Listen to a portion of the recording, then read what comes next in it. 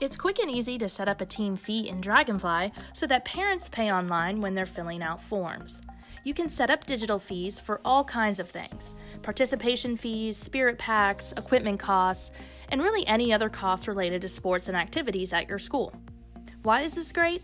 Well, it means you no longer have to chase down checks and cash for every single student and then carry that money around.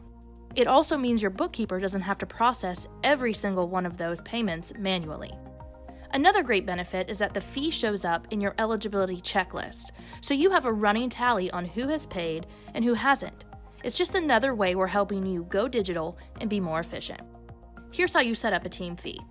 First, log into DragonFly and select Payments in the left side menu. Then select the New button in the top left corner. Type in your fee amount.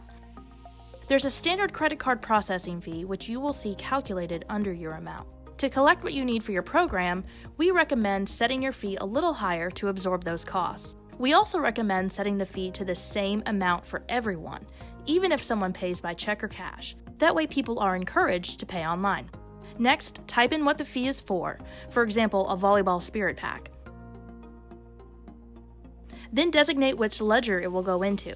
For most schools, this will be your general fund. Then select OK. Now choose who this fee is for, either students or coaches, and then select the team it's for from the teams list.